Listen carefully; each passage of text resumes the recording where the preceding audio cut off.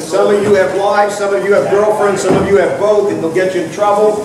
But if you have to run 41 years in the classroom, I'm used to dealing with a captive but hostile audience. All right. Okay, 1936. All right. The United States adopted the M1 Garand rifle. So Springfield was now basically, it's obsolete, but it was going to be a secondary firearm. Springfield Armory was converting to making M1s. They had made a lot of receivers, so in 1937, 38, 39, they still assembled rifles. Okay? A lot of them were for Camp Perry. They were 1903 A1s because they had made that the official service rifle as a gimmick to help all the target shooters. Most soldiers never saw an A1. They got the straight stock, S-stock rifle, and that was it. But in 1941, early 1941, the Marine Corps was told, you're going to grow. Now, the Marine Corps in the First World War was only at brigade strength, which is about 1/4 of a division. Now, they were told, you're going to be an entire division of Marines with all the supporting arms. Okay? So they're basically being told, you got to quadruple. Now, when they're going to quadruple, they're going to need a lot of weapons. Here's the problem. The Army is going, you can't have ours. So now where are you going to get them? The Navy. You belong to the Navy, go talk to the Navy. What the Navy did was they sat around and said, well, every ship has an arms room, but they really need 250 rifles aboard a battleship. Maybe they can get by with 25. So we'll take away 225, put 25 in storage for the next battleship we're going to build, and give 200 to the Marine Corps. And they went to destroyers. How many are in a destroyer? Maybe there's 25 rifles. Maybe they need 6. Okay, take the rest, send them to the Marine Corps. So Marines started getting more and more O3s, even though officially they were supposed to have M1s, the Army wasn't giving them any M1s, all right? So the Marines are going to go to battle with the O3, okay? Not because they wanted, not because they were in love with the gun from the First World War, it's because that's all they had available for them. Now, the first rifle I'm going to show you, I want you to ignore the scope right now. This rifle has Marine provenance. Unfortunately, the previous owner wanted to have a sniper version. So he went to good old Bob McKinnon, who used to be president of his club, and had him mount a Unertl commercial scope on this thing and give him an A1 stock. The barrel is a Sedgley USMC barrel marked 841, okay? Now, if you're looking for a rifle with Marine Corps provenance, the best thing to do is to contact Springfield Research. Because just because it's one serial number off doesn't mean that yours is authentic. If a rifle has a Sedgley Marine Corps barrel dated 1941, odds are very good the Marines had it. If it's dated 42, pretty good odds it's Marine. If it's 43, maybe. If it's 44, probably not. What happened in 1944 is the Marines already been fully equipped with the M1. They still had some Springfield barrels. And in 1946, they decided to get rid of anything related to the Springfield. In Philadelphia Ordnance Depot, they took their Sedgley barrels and they sold them as barrels. For some reason, the Marines had a whole stock of them at Thule in Utah.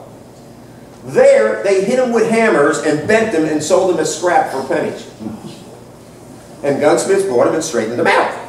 So, when you buy a rifle with a 1944 Sedgley, take a look at the hammer marks, okay? Anyway, this particular rifle is also a low number. The Marine Corps never pulled the low numbers out of service. The Army did because it had more than enough rifles. But what the Marines did is, when a rifle came in for repair to get a new barrel, they would cut a hatcher hole to improve its safety. And they would add a double heat-treated bolt to increase its safety. But they continued to use low-number Springfields. Like I said, this particular one, Bob McKinnon fixed up with a Unertl scope. And I bought it from my friend. And, you know, it was going to be a shooter. And then, belonging to this wonderful club, a guy at a table somewhere along this wall had a Marine Corps sniper scope for sale. So I immediately bought it, went home, it fit on the rifle. The next meeting I brought my commercial scope and sold it for what I paid for my Marine Corps sniper scope. There's lots of these out there. The Marines bought a lot of them. And they put very few on rifles. When they did put them on a rifle, they used a National Match Springfield with a star gauge barrel. If you want to build a good fake, that's what you do. The scopes are around because when the Marine Corps in 1941 adopted this and sent it out into the field with the Marine Raider battalions, Carlson and Edson, they came back with, it's no good. We can't see beyond 150 yards in the jungle. We don't do 1,000-yard shots, all right? So a lot of these got sent back, and it's not until Korea that they're put to use, when they were firing from one mountaintop to another. And in Vietnam, some of these were still around. They mounted them on Model 70 Winchesters for sniping. And in one case, Carlos Hadcock mounted one of these on a Browning 50 caliber machine gun.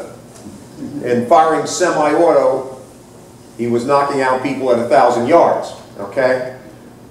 What are they worth? Okay. 2 years ago, I think, Dave, I sent you a message out at the Allentown Gun Show. Yeah. The guy had one mounted, I think he wanted $2,750 for the rifle and the scope. You know, it was a fake, but it was there. A couple of months ago at Mount Bethel, one guy had the scope and he wanted $5,000 for it. Okay, so I can't tell you one way or the other.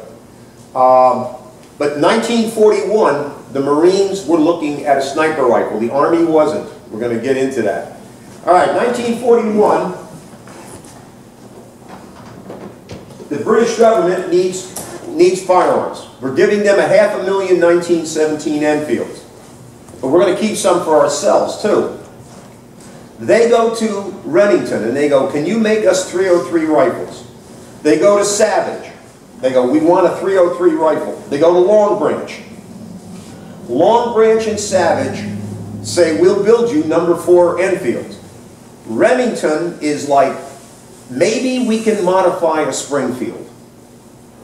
So they start experimenting with how can we make one of these in 303. The first problem was the magazine capacity. Now a 17 Enfield was designed to hold 5 rounds of 303. Since it's a rimmed cartridge, it can hold 6 rounds of 30-06. But if you start out with 5 rounds of 30-06, you're not going to get 5 rounds of 303 unless you extend the magazine. Then they wanted to modify the barrel, so it takes a number 4 spike bayonet. So they were fooling around with all this stuff. And then in September of 1941, under Lend-Lease, the US government took over Remington and said, no, just make 03s. And the British said, we're good with that. We can use 30 caliber rifles with the Home Guard. They already have 17 Enfields, so we can give them, we can put these in our war reserve. If there's an invasion, we can issue Springfields to the Home Guard. They'll already have 30 caliber ammunition if those units have. They were making it on the old Rock Island. Right, now, here's the other problem. The machinery, in theory, notice I said in theory, when Rock Island stopped production in 1919, they took all their wonderful machinery, which was properly gauged, everything else, crated it up, and put it aside for war reserve. That if they had to, they could take everything out and start making 03s again. Meantime, Springfield continued to make 03s. Well, in 1941, Remington gets all the Rock Island machinery. And as they pull it out of the boxes and they start working, they find out a lot of stuff is out of spec. Now, how did that happen? Easily. During those tight money years for the Department of Defense, or War Department as it was called in those days, if you were in Springfield Armory and your gauges were no longer in spec, you could spend a lot of money repairing them, or you could go to Rock Island, find a corresponding box, open it up, put your used part inside, take out the Rock Island part, and go back to work. Okay? So what started to happen was they realized that a lot of the gauges and everything else were not up to speed, and they cranked out 1,500 test rifles. I wish I had one of them. They are the holy grail of Remington 03s. Now, to prevent the problem of the First World War, where Rock Island made rifles number 1 to 290,000, and Springfield made rifle number 1 to 1 million, whatever, they said you got to start at 3 million. All Remington rifles start at 3 million. Okay? Now, the very early very old Remingtons are supposed to be almost direct copies of a good Rock Island, with the finger grooves, the lightning cuts on the sight. In no time at all, Remington engineers are going, this is crazy. There's a lot of shortcuts we can make. Now, this particular rifle is a pretty low Remington, okay? The barrel date is 1141, okay? The barrel date, all right? It has a hole on the right side, like an original Springfield, but it also has a hatcher hole on the left side, which was an improvement in the 1930s on all Springfields. So it's got 2 holes, okay? Now, it's got a finger groove stock, which is unusual on a Remington, but the cartouche is gone. So, is it 100% the way it left the factory? I don't know, but it's a low number.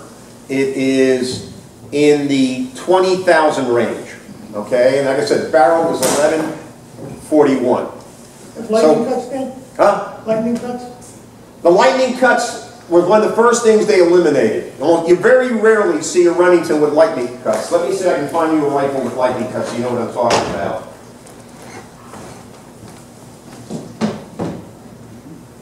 Somebody had, there's a couple of 03s here. I meant the demo happened. Does that happen? Let me run out the real fast. Mark Schnell. Mach Schnell. All right. Yeah, lightning cuts on right here. Under the sight base.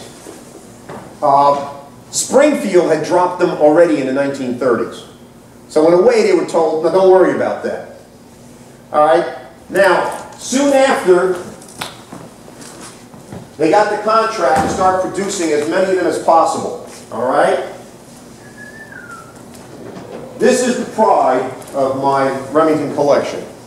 Angus Laidlaw got this from a fellow writer from the American Rifleman. This particular rifle, which has the hole on the right side, hole on the left side, no lightning cuts, stock, and it has the original cartouche from Remington, okay, inspector marks, everything else. This gun was probably proof-fired, put in a crate, sent to England, put in their war reserve. In the 1950s, they pulled it out, sent it to Birmingham. They proofed it for export, returned to the United States, and somebody put it in a safe. It is a all-perfect, original 1241 barrel 03, made by Remington. The Remington engineers started pointing out right away, there's a lot of shortcuts. If you give us approval, first of all, what do you need this crazy sight for?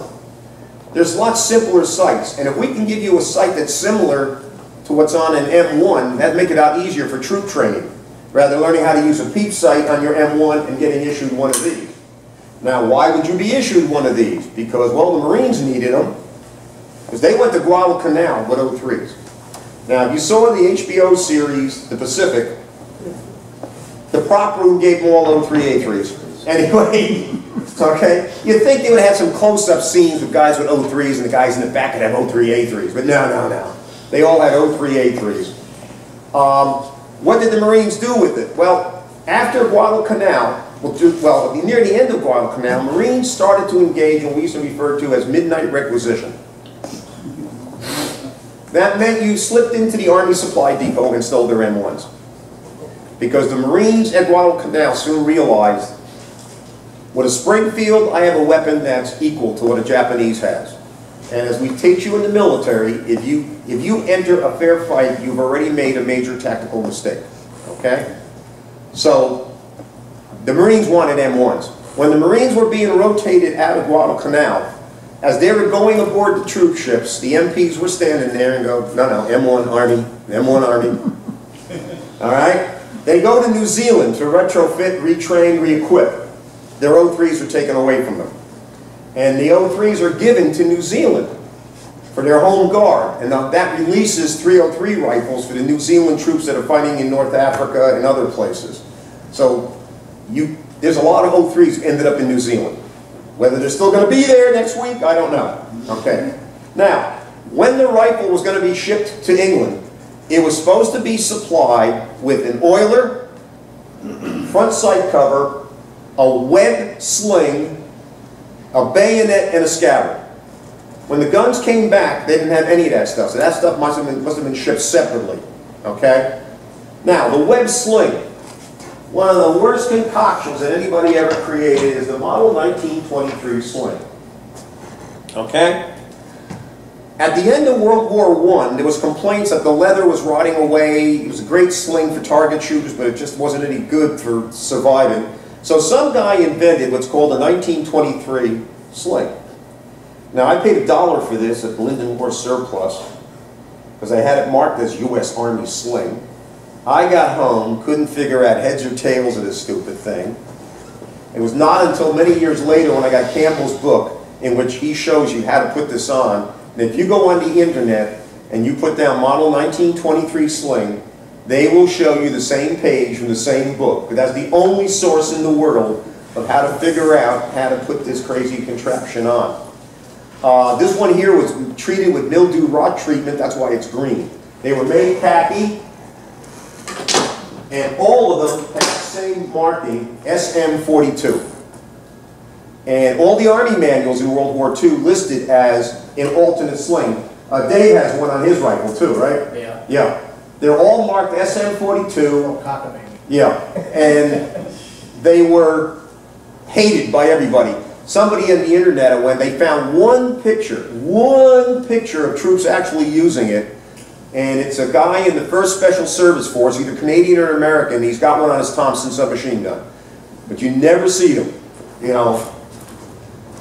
So, okay, the engineers started looking at this and going, So they started making recommendations. And the recommendations were accepted. And there's a model that a lot of books don't mention. The 03 Modified. They were only made by Remington. 03 Modified. This is an 03 Modified. The hole on the right, no longer there. But it does have the hole on the left. Let me see if I can remove the bolt. Make it easier. The way you spot an 03 Modified, you'll see this hole in the back. Rather than drill and tap a dead-end hole, they just went right through. Okay, it creates an ugly hole. Some of you go, I've seen them before. Yeah, every 03A3 has it. Okay, but they just went straight through. They eliminated some machining steps on the inside for a part called the bolt stop. And they started looking at the expensive parts like trigger guards and everything else and going, we can make these cheaper. And thanks to Jay, because every now and then you'll get people who will tell you, no, Remington 03s are all milled parts, all milled parts. Anything else needs to be rebuilt. This is an 03 Modified. Okay? Stamped trigger housing, stamped band, stamped butt plate. They were starting to change. They were starting to modify the gun to make it easier for production. Now, why do we still need the Springfield? Grenade launching. As late as 1944, in a typical American rifle squad, you had 9 guys with M1s, 2 with BARs, and 1 with a Springfield. Because they at first did not develop a good grenade launcher that wouldn't wreck an M1. So you needed a grenade launcher that would clamp on to fire anti-tank grenades and anti-personnel grenades. They made 100,000 of the grenade launchers. They're next to impossible to find. I've seen 2 in 50 years of collecting. One belonged to my friend, he wasn't going to let it go. The other is a modified one that the guy's trying to sell to me for $1,000 all the time. And it was made for a 1917 Enfield and then sent back and modified to fit an 03. But that was one of the critical needs for a Springfield, was grenade launching, until they could create a good grenade launcher for the M1. So the Springfield was also used by support troops. And if you look at official photographs from the war, Signal Corps engineers and MPs are often armed with 03s. The goal under General Marshall was that all frontline infantry, Marine or Army, would have M1s. That was the goal, that frontline infantry would have M1s. And by 1943, they're achieving that. Like I said, the Marines went to Guadalcanal with 03s. They never used them again as their main battle rifle. It's now going to be the M1. The Army, same thing. By the time they land in North Africa, M1s. When they go to Guadalcanal, because the job of the Marines is to kick in the door so the Army can get in, okay? The Army came in with M1s. So this is your 03 modified. Now, they still needed more and more rifles, the Navy in particular. So we're going to get to the next collectible, which is this, which some of you guys probably pass up. Okay, it's clearly marked on the bottom here.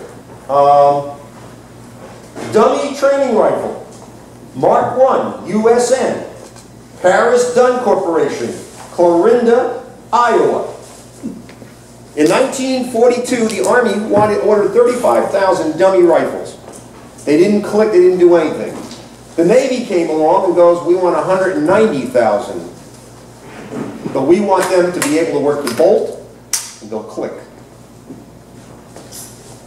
So, this is an early one. I know how I know it's early? Walnut.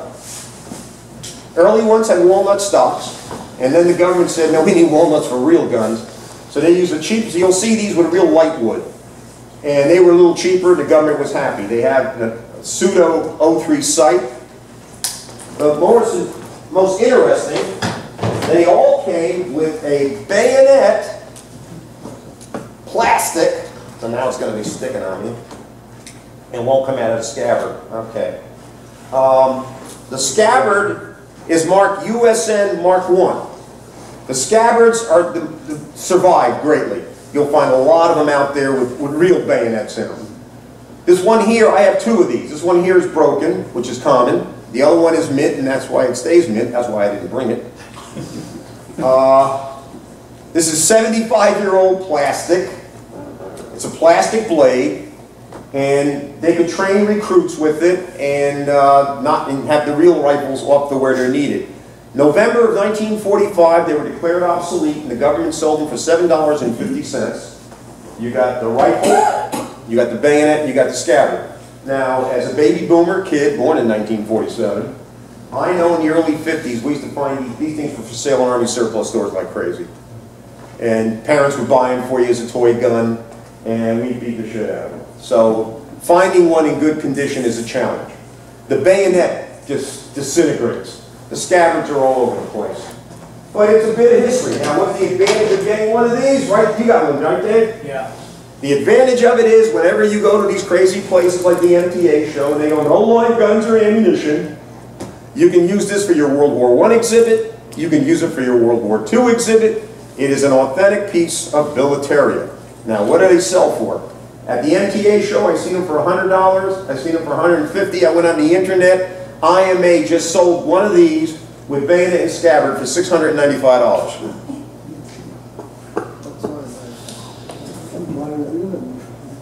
Get a real one for that. Alright? Well, the engineers at Remington finally convinced the government they could produce a good rifle, a lot cheaper, and they created what's called the 03A3, which of course is very common because there were so many of them made that weren't used. Okay, if you collect 03s, your biggest problem with 03s is wear and tear. Biggest problem for collecting 03 A3s is Bubba,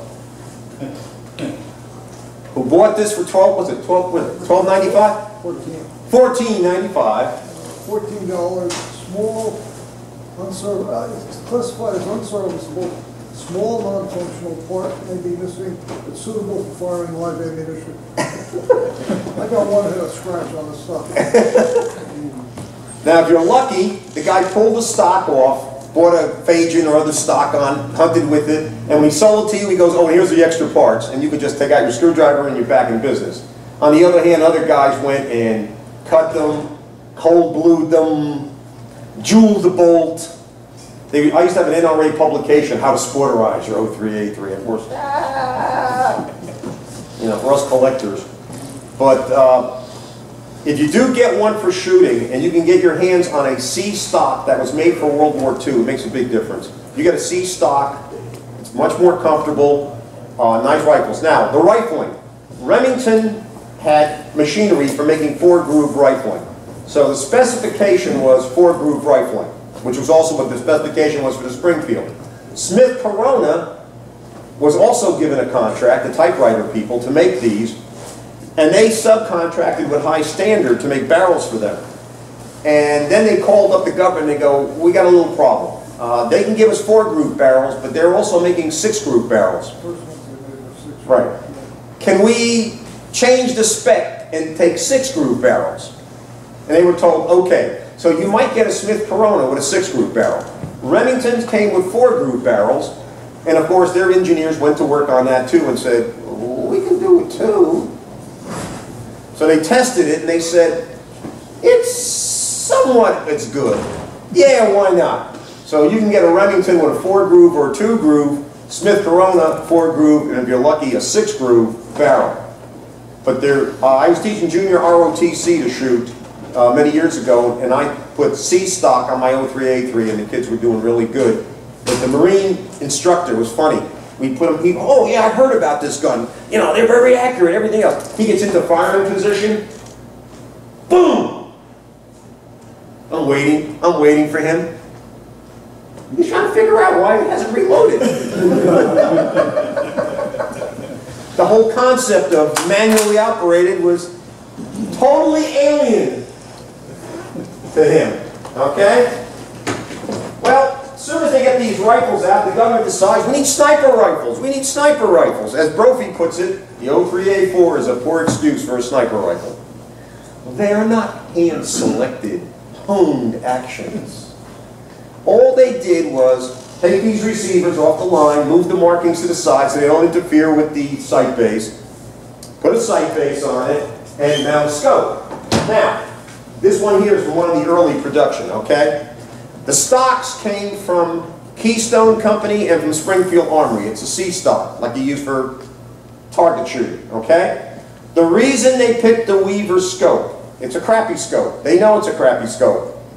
Because Lyman was making optics for artillery pieces and other more high priority items. And the Weaver company said, well, we can meet the contract. So Weaver was told, okay, give us the scopes. First thing Weaver did is they called all their distributors. Give us back the scopes you didn't sell. And they brought back all their Model 330 scopes. And then they made this one, they called the M73B1, and that's the scope. It's a tiny little scope. It's not really great. It didn't survive well with the humidity in the Pacific and everything else. It was all that was available. Now, well, didn't they learn about that when they were in sniper school? There was no sniper school. The rifle got sent to your unit. Who's the best shot in the platoon? Give him the sniper rifle. All right? So it had its limitations. And when I was a young collector and I made out my bucket list of, Springfields, I had 4. I wanted a Springfield, I wanted a Rock Island A1, didn't know whether they existed or not, but I wanted one. An 03A3 with Smith Corona and an 03A4 Remington. And I'll be the happiest kid in the world. I didn't really expect to find one of these, okay? Now, when I was stationed at Fort Hood, I was assistant company armorer. And in 1971, we got a batch of manuals to put in our little library, and one of them was for an 03A4. I'm like, this is they still got these guns somewhere. So, of course, I kept the manual somewhere in my attic. Anyway, the gun stayed in the system for quite a while, but they made some modifications to it. The scope. The scope was the weak point, so they did that. Now, They then make another request for more sniper rifles, and they tell them, okay, when you get to serial number 4 million, make the first 1,200 guns sniper rifles. Sure thing. They go to the factory. When you get to 4 million, make sure, we passed 4 million 2 weeks ago. The specs say 4 million. Okay, so we have, it's called the Z series. I don't have one, but it's Z 4 million in 1, Z 4 million in 2. Okay? All right, okay, that order goes out. They get another order, more sniper rifles. And they get to this group here. You see the stock. I hate these stocks. Scant stock. But what's nice about this one, it's original to the rifle. Because it has all the Remington inspector marks on it. But here's the other problem. It's got a 2-groove barrel. Because just to make an 03A3, you stick a scope on it. It's a sniper rifle. And you give it a pistol grip. All right? Whenever you see a rifle with this kind of a grip, it's a replacement part, unless it's on a sniper and it has the inspector marks and the cutout for the bolt. So this is, now here's the thing. I've seen pictures of 82nd Airborne on D-Day, and you see this particular model. Paratrooper standing there with the scant stock. So we know that these did get out there, did get issued, all right? Now, that manual that I had on the 03A4, it looked like this, the M84 scope. That was the way they upgraded them after the war. By the time Korea, they put a better quality scope on it. Now, this particular rifle, from the serial number range, it probably had a 2-groove barrel. It's got a Smith Corona barrel. So it probably went into the arsenal, got reconditioned, they put a C stock on it, put a Smith Corona 4-groove barrel on it. And when I bought this gun, as a young collector, I learned your friend are other people's divorces. One of my buddies had an alimony payment due, and he happened to have this rifle.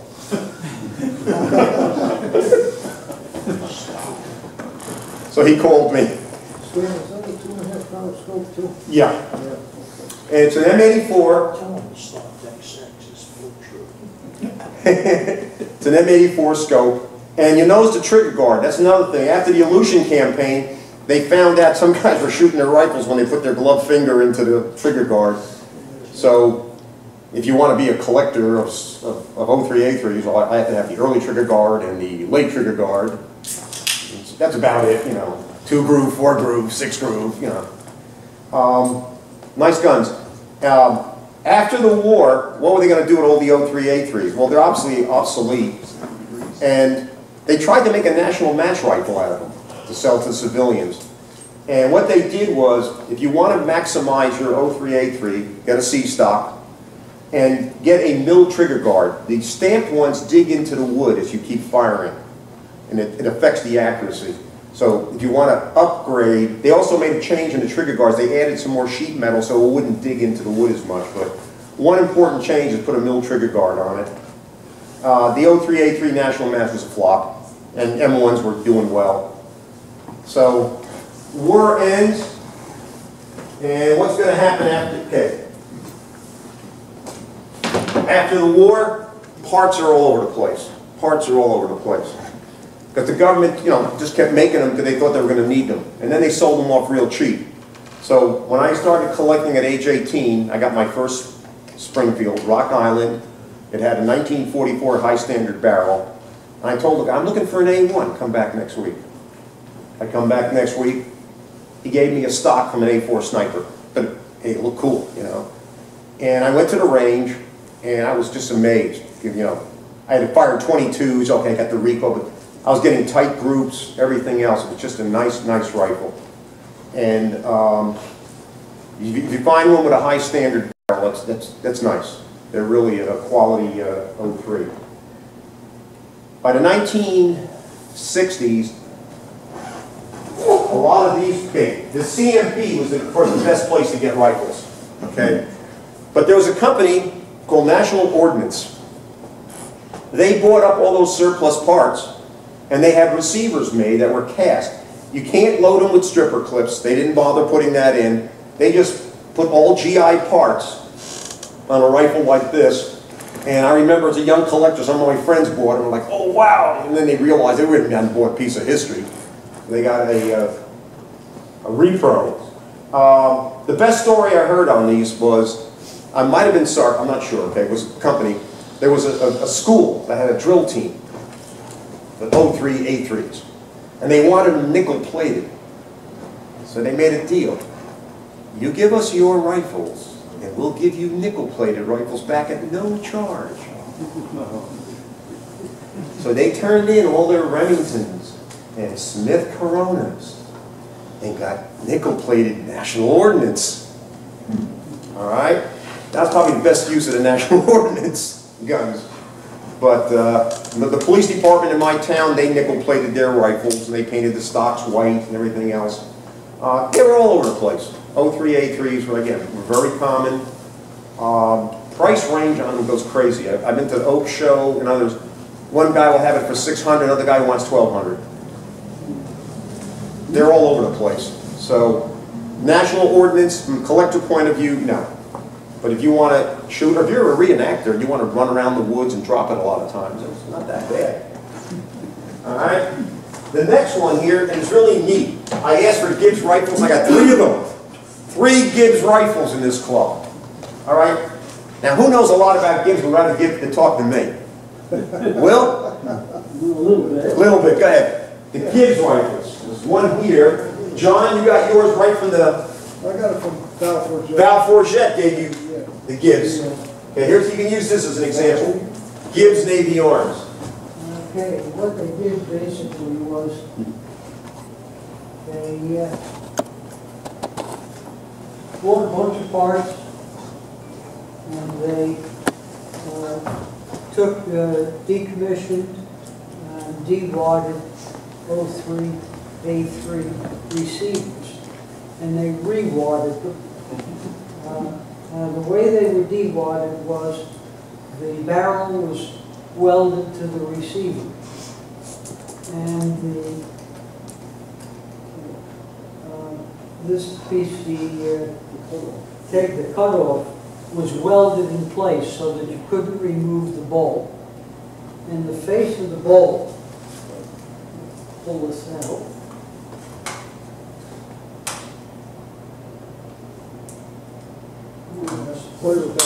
There it is. The face of the bolt was welded shut, and the firing pin was broken off inside, or ground off, I'm not sure which, but if you pull the bolt out,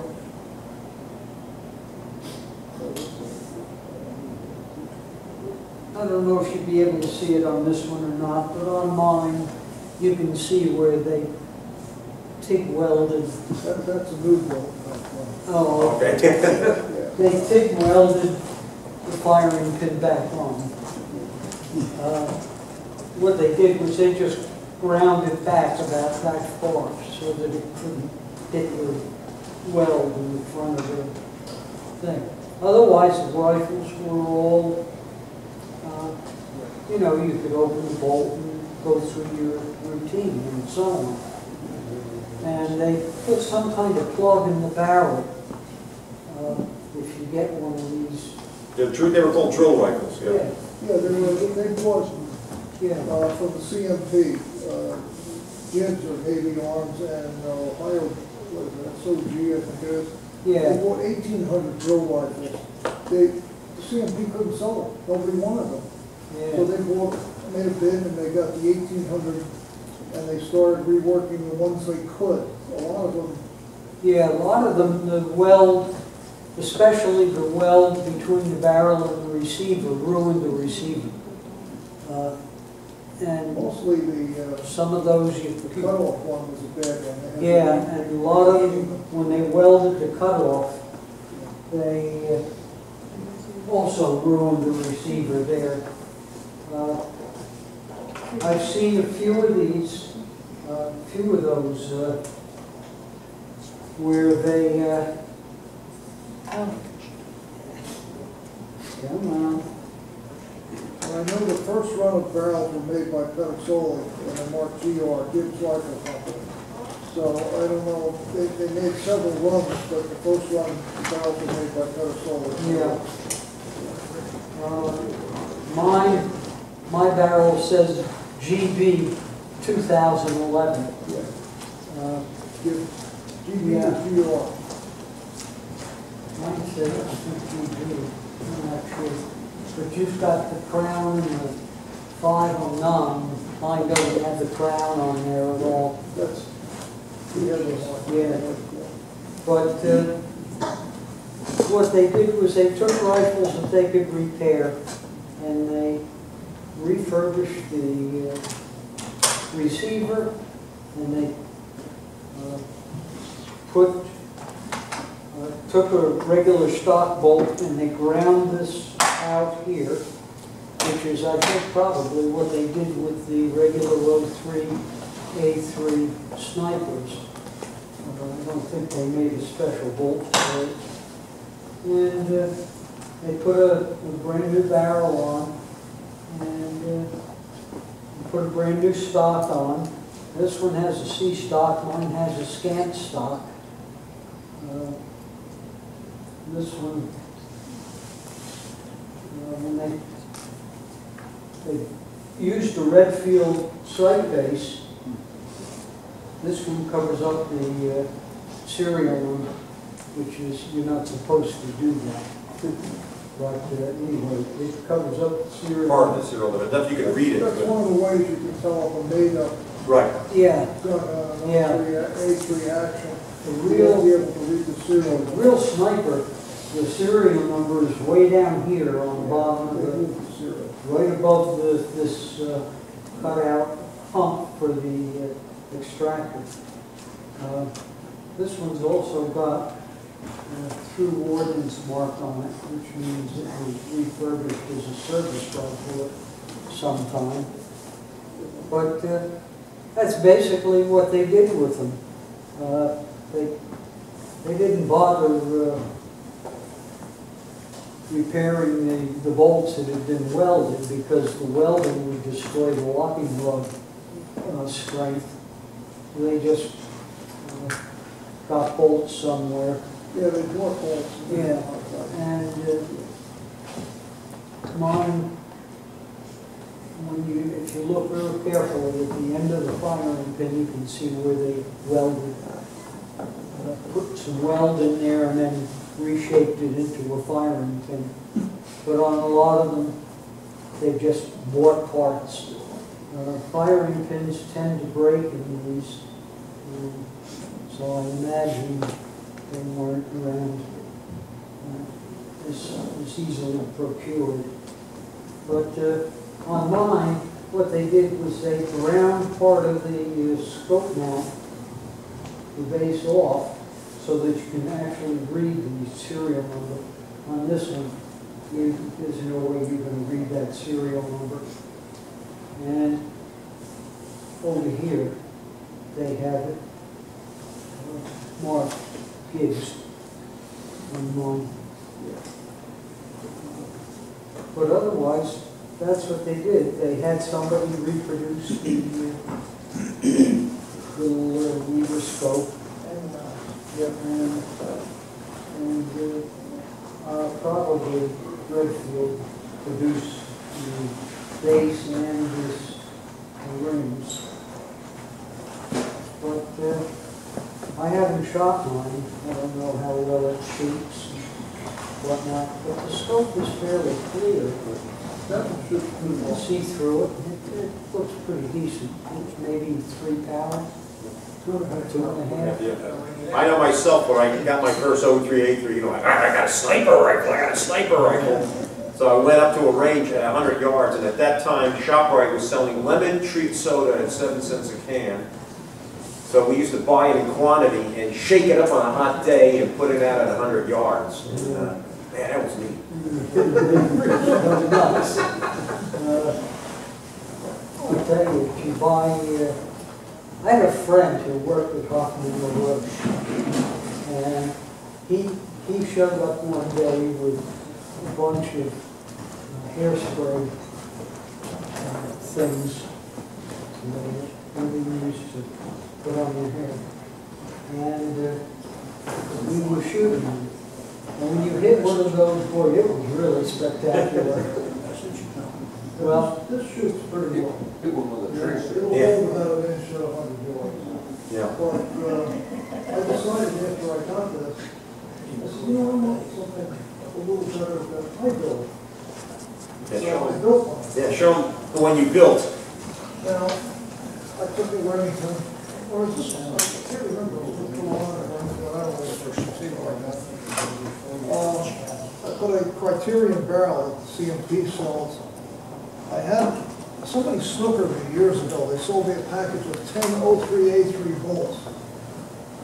They weren't, they were A4 bolts. That's an original A4 bolt. And I found out that after I sold the field, they're worth about $400 a piece.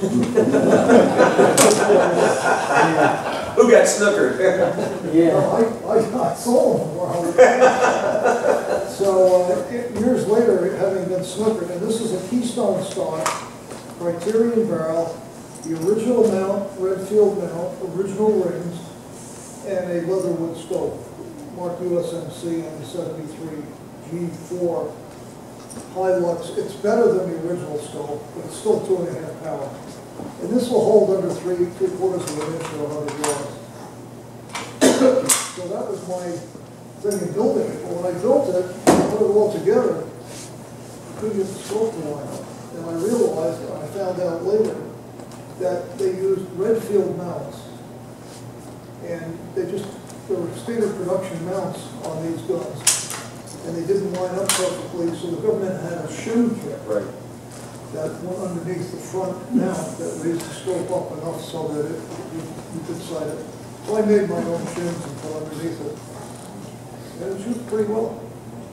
And I have another one in process right now because I had a Keystone stock. I had another A4 bolt. I had another set of rings and mounts. Then a mount. I said, I'll build another one. So that's almost finished.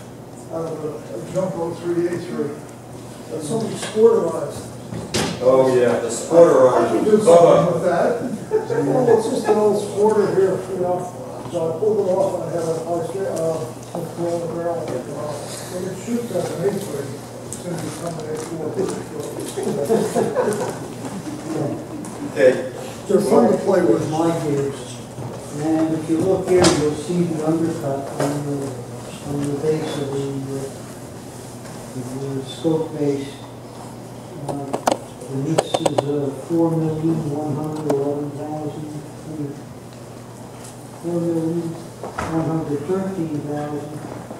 4,113,796. I don't know who the manufacturer of the rifle is, but at any rate, it's marked over here, Remington 0384, right there. Yep. And the barrel is marked, it's pretty up here. It says, it's GO. not Geo, B. Gibbs rifle. Yeah, and 2011. It's got the scant stock. It came with this sling, by the way. And the scope, it says rifle scope M73G2. Malcolm Hilux Optics, That's good scope. Gibbs Rifle Company. The base, the scope base is marked Gibbs Rifle. I mean, they made no attempt whatsoever to hide this as a repro. And that's what you get. They're pretty decent. Now, it was interesting when they decided to go with this rifle. The lesson they had learned from the First World War was with the Warner and Swazy, which was offset. You couldn't get a cheap weld or anything else. They eliminated the front sight. There's no backup sights, but you can get a better cheap weld with the scope mounted low the way it is. If you had raised it and had a tunnel underneath for the iron sights, which like the Germans did, well, now you got a problem of, you know, where do you put your chin? Same with the Mosin Nagant. You got to, you know, strain yourself. Yeah. And the big change also was against the Warner and Swazy, the argument was you have to load it with a stripper clip. They decided, no, you don't need to load stripper clips for the sniper. You know, put loose rounds in, and you're in business. Dan, when Ralph Jeff Jr. first started making them, he said, I had done some work for him. He said, I'll give you the first one that comes in. I said, no, I knew your dad too long. Give me the 10th or 20th one that came in after you worked the bugs out of the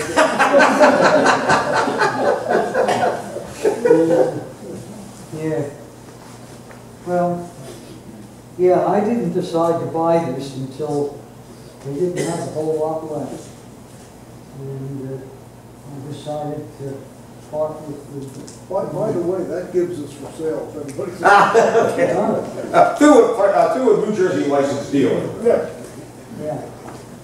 So, but the Gibbs rifles have become a collectible on their own because there's only, what, 1,800 made? Well, they made less than that because they couldn't sell They couldn't, it. right. And actually, I mean, he got an order one time from the Coast Guard.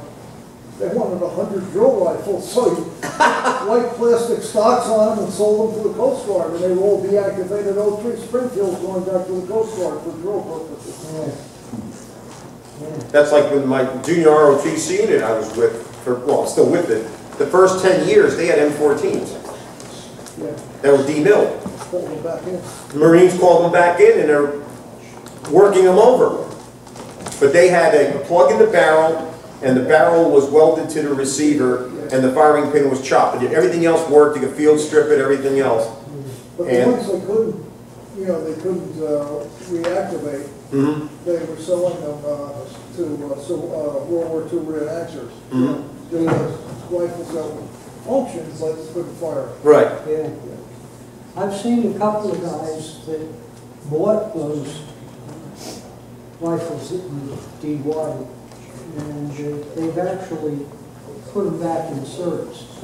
But what they eventually had to do is they had to go to the gun shows and pick up the cutoff and the cutoff spindle, because when they welded it, they wrecked both of those parts in the The original ones they deactivated, they basically put a spot weld on the barrel, and the barrel was plugged. Everything else functioned, and then they started doing the cutoff.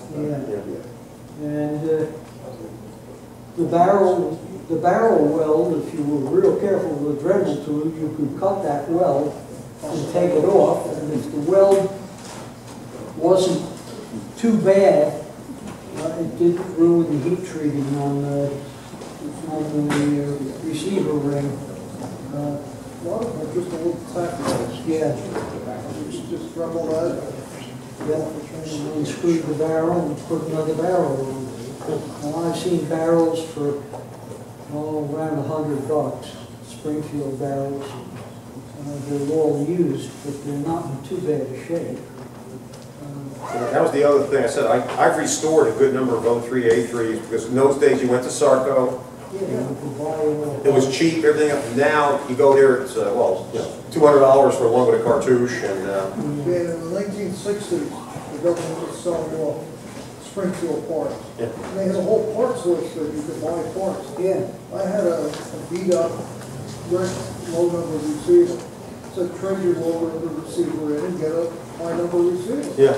$7.30. So I got this brand new high numbered receiver. I bought the barrel, I bought all the parts, and I put it together. My very first M1 was a re-weld, and you could tell by the crunch sound as it went over the re-weld. And all of a sudden, the CMP was like, if you send us a receiver and so much money, we'll send you a receiver with a barrel. Okay, I went to Sarco, they unscrewed my re-weld receiver, put it in the box, boom, I come back and I get a, then later on they sent a memo, no re-weld receivers. I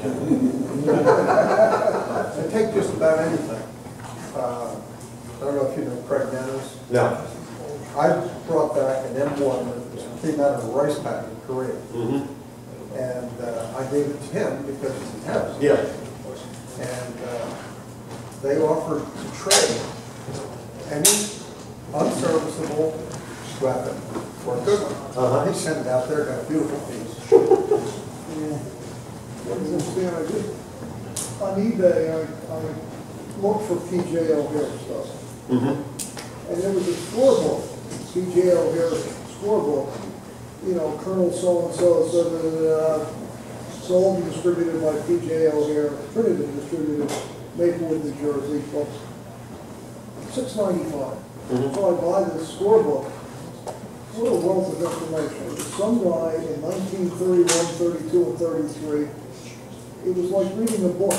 All the pages were filled in. And I asked, this is fantastic. Where he shot, out to Camp Perry, Plattsburgh, what ammunition he shot, what serial number rifle he shot, except the son of a gun never wrote his name in the book. That's what he had because, and he shot some very, very good targets with 1,300,000 Springfield. You know what it had to be. And all his scores, and I said, this is better than a novel for me. I'm having a ball reading a $6.95. And We have 2 weeks ago.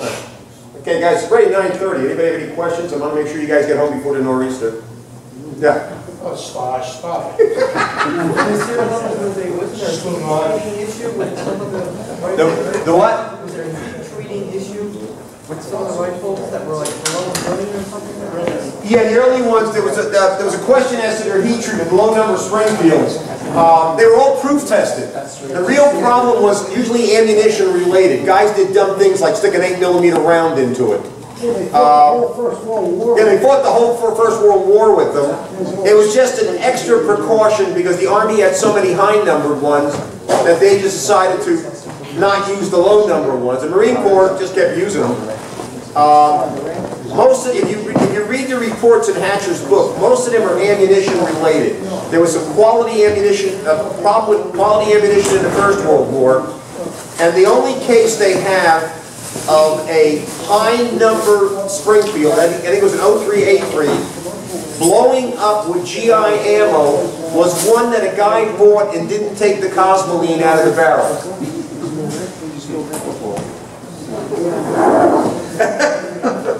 One of the other problems with the ammunition, some bullets, somehow or other, I don't know the whole story really, what happened was the bullets either got electroplated to the brass or some kind of thing like that, and the bullet pull was extremely high. And I think that was national matching that they were using back in the 20s, in the late 20s. Well, this guy in 1931 was still shooting Remington Arms 1918 ammo. But then we went to Camp Perry in 1933, he was shooting Frankfurt Arsenal National Match. Yeah. They gave it out. Yeah. What happened was the bullet pull was so extreme on these that the pressures went out of sight, and several guns were blown up because of that.